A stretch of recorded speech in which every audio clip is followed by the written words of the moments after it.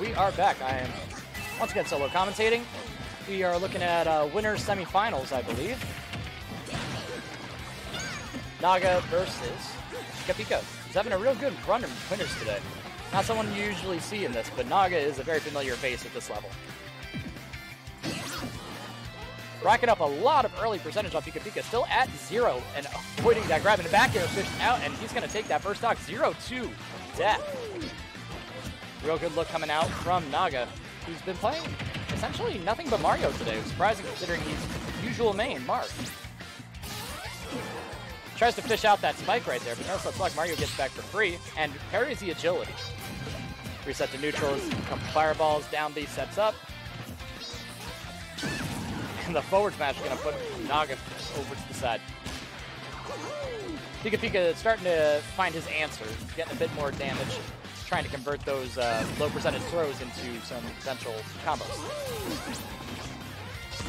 Naga able to get back relatively safely, though in the back air is going to force Pikachu to increase. And here comes an up air string. Up B, going to send him up top, 71%. But Naga looking a bit worse for wear, and Pikachu looking for a kill confirm. 116%, there's a lot of things Pikachu can do here.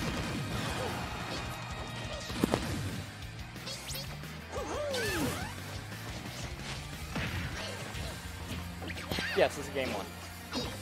Yeah, Naga living to 150 as Mario gets Pikachu, but Pikachu looking for any option that's going to take him out. Down throw. Doesn't get the conversion on the get up. Parries the down air.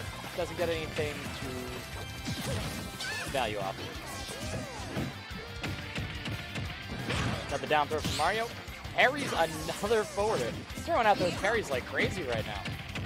This is not as easy as he makes them look. And the flood's going to send Pikachu back out, forced to recover high.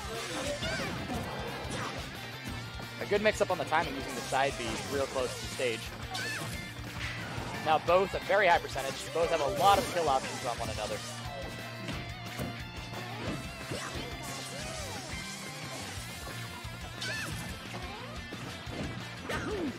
Now one of them just looking for a way to get in. Forward tilt going to send Mario up 170, 180 almost. And gets around the shield Pikachu. Avoiding the grab, but the forward smash is going to take that.